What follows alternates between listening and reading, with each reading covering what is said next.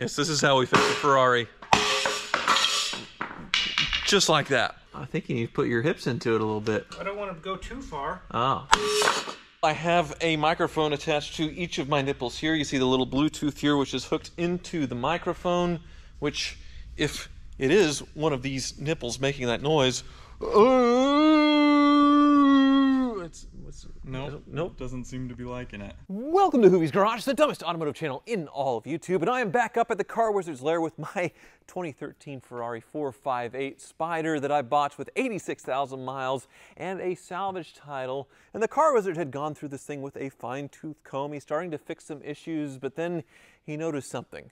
He noticed something really, really bad, he says, and I need to come up and see this right now and figure out what we are going to do. So I don't know what it is. I know this car was thrown into a ditch at one point and had some damage, and it was repaired. It was repaired, let's say, and now we are going through a lot of things.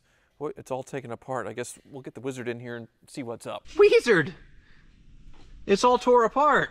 Yes, we're pulling out all the tinfoil alien communication devices. So the wizard fainted in the last Ferrari video because I only authorized a few little things, but really, I'm going to do more. We're waiting on some quotes back for some parts like the under tray to get a firm price on that. And I did say do the annual service and a few things. So we are spending some money and doing this car justice, and Wizard is diving in, I guess. Yep, Danielson is actually. We're going to put the correct battery in it. They had actually a battery for a Honda in there, a 24F. Okay. And we have an H6 battery which is supposed to go in there. It'll mount properly. We've cleaned out all the gizmos and gadgets. And you mentioned your radio would freeze up sometimes? Yeah. It was because they had an aftermarket Bluetooth module that was shorting out and just freaking the radio out. We got that out of there. So that was my issue? That's my big thing that I had to come up and see like right away what's wrong? No. Okay. I'll get to that here in a minute, but Right. mechanically this car is actually very good. All the issues are from the accident, I think, are all cosmetic, but underneath in the back there is a collision. When this collision happened, it looks pretty bad. Something's not good. Okay, so what am I looking at here? So you've mentioned when you go to shift it clunks, or it's kind of a hard shift. When it's really like when you're really going full out, like 9,000 RPM shifts, you feel maybe a little more than you should, like a bad mount. Yeah, there are some. The mounts are pretty bad on this, but it's contacting this bent structural bar that goes across. If you look, it's actually caved in the middle. So this is my transmission that has a little bit of red overspray from when it was painted. Yes, and it's literally like 1/4 of an inch from touching that bar, because the bar is bent upwards. You can see it, yeah. So this is bent up when it should be straight. Yes. Oh no. And what I'm concerned about is these tabs right here on either side where they mount the solid aluminum. They're bent as well. I see they got bent up a little bit. So, I mean, I could replace the bar, but then we may have issues where the actual mounting points are bent as well. So how does one fix that? We're going to pull the bar off, and I have an 8-pound sledgehammer. So you're just going to smack you're going to just Will Smith it? Yeah, just... Okay, got it. But then the tabs are a little bent on the end there, so if it's straight, then will it be weird? Yeah, I may have to put some spacers or shims to take up the gap, because the mounting points are bent also. So. Huh. Well, it is a salvage title car, and I guess we're seeing a little bit of that. The front, which I thought would have all the damage, well, it's been fixed pretty well. Yeah, pretty decent. The rear, well, that's a thing.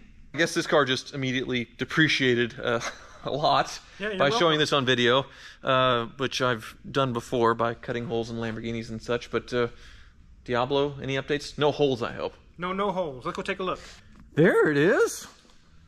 Hey.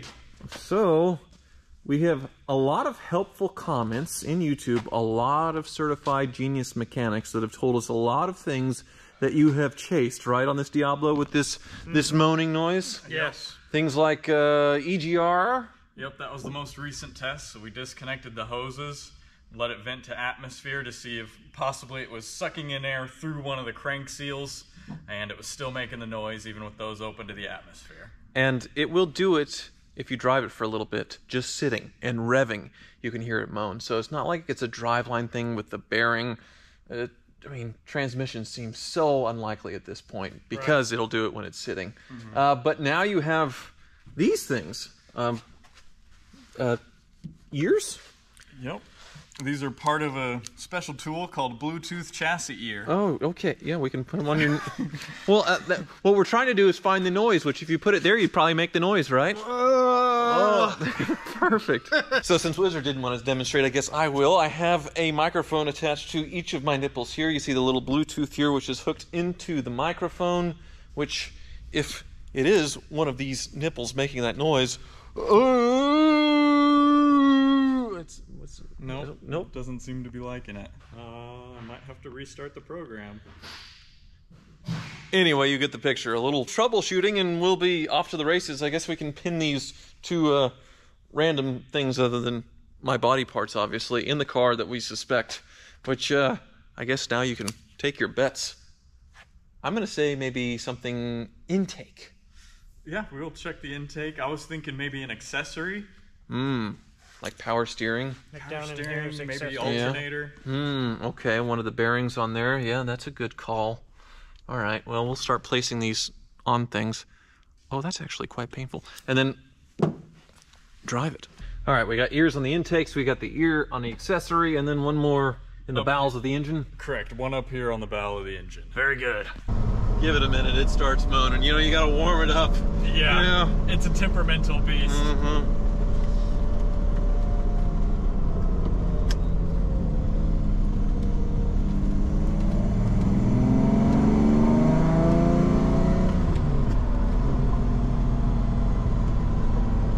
Any day now. Don't be shy.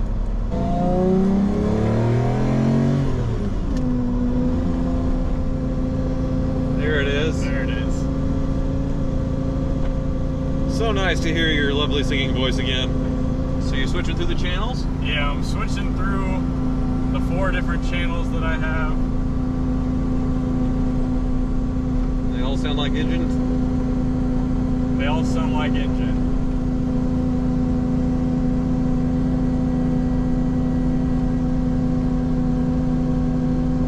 The intakes are the quietest right now of the 4 channels. Okay. My engine is a little bit noisier, the one on the engine.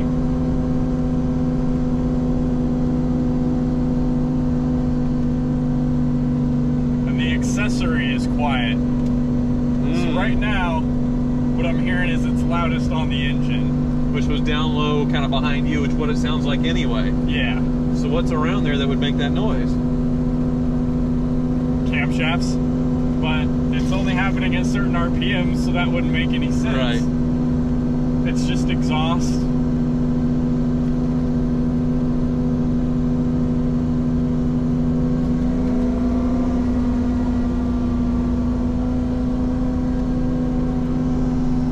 Well, this has been very helpful. Well, it's actually been a week since I did that, and well, there's many reasons to do that. Also because the things that I'd hooked to my nipples, they didn't work very well, did they? Those are the chassis ear wireless setup, and that is the most garbage I've ever seen. It is just trash. We kept trying to narrow it down, but then one would fail, and then we were down to 2, and then we were down to 1, and then, well, basically nothing. So it didn't help us other than say it's somewhere around here. Right, but I have this new setup. I'll open the door here and show Oh, okay. you. Well, I see all the wires here, Wizard. They're going into the cabin now. Oh, my goodness. Yeah, so this isn't wireless, and this is just a Chinese knockoff, and it actually works so good. You can watch each microphone and the intensity through little LEDs, turn up the volume, kind of like that. Wow. Okay. Well, are we any closer to finding the noise? Hello? Hello? Is anybody home? That's a lot better. So is the noise... That's even picking it up on some of the other ones a little bit. There it is, okay. So the closest microphone to the noise is going to be the loudest, all right. Yeah, and it kind of like the old one found. It's right in here. We think it's that something right down in the valley here. Okay. So the next step I'm going to do is I'm going to actually kneel right here on the intakes. While the engine is running? Yes, not driving. But it's going to be, you're going to be at 3,000 RPM, this motor turning, and you're going to be kneeling on it. Yes, with a stethoscope. Now I know exactly where to dial in and see where it's at. Okie dokie. Well, another place where I know where I'm at is with the Ferrari 458, which we just ordered a bunch of parts from AMH Exotics. Let's go take a look. Oh, noise meter?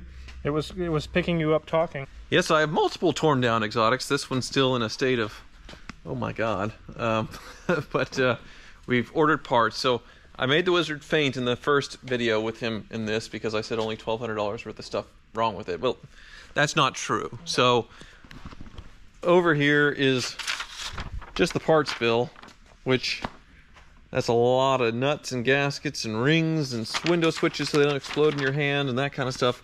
$4,339.50 worth of stuff. The belly pan itself, $645. Parking switch, $540, which is just falling apart. Yeah, there's some more shields here to cover stuff up, I think, $296 each, so it all adds up to $4,339. Not going to be a bear of labor to put on, but one thing they do not have is that crossbar that's bent. Right, but I do have a solution. What is that solution? The higher the value, the bigger the hammer. Okay, this is it right here.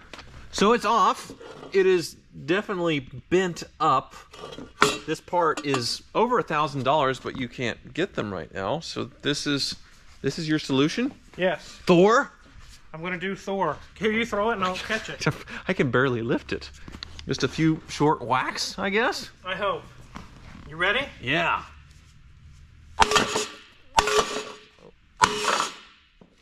I think you need to put your hips into it a little bit. I don't want to go too far. Oh.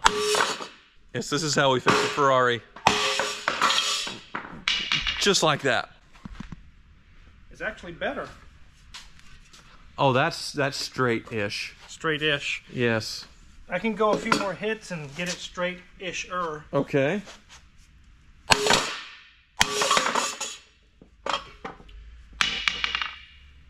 I mean, that's better than drilling holes into an exotic, yeah. Yeah? I'd say that would stop it from banging the transmission now. It gives it another 1/4 inch, and that's the last 1/4 inch you need. 1/4 inch is all it takes. Well, that's wonderful, Wizard. We are well on our way into fixing the Ferrari with your BMW hammer, with the car that you hammered earlier. And then there's actually one other Ferrari. We're almost finished with the 355. It's just one last thing that is torn up that's going to be fixed at Ninja's. That one turned out so well. It did so well. There's one thing that Ninja has a little more experience on with the Ferraris that he can fix. What's that? You're not offended. It's the top. He can replace the top. Oh, I have no offense with that at all. Okay. All right. Well, thank you, Wizard. Don't be careful with that. Hopefully not too far in the distant future, the 458 will be in a place like this 355. But nothing, though, sounds better than this car. It just has a bunch of holes in the roof, so hopefully in this box is the final thing to fix the last thing on this 355, and then it's perfect.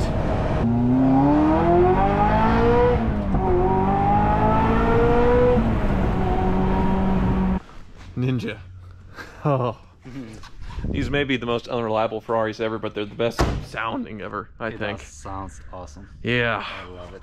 Well, you've seen this movie before with the tops. I sold you a Ferrari with a bad top, and you did it yourself. Yeah. Which came out really well. You've had this thing for 2 years now, Ninja, right? Yes.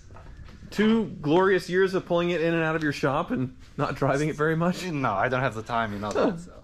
Yeah, you said you're going to sell it. Yes. Time to.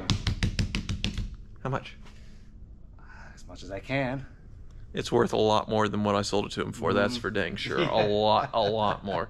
Nice examples like this are selling for low 6 figures nowadays. Yeah. So I just looked at eBay and they go for like 110, 115.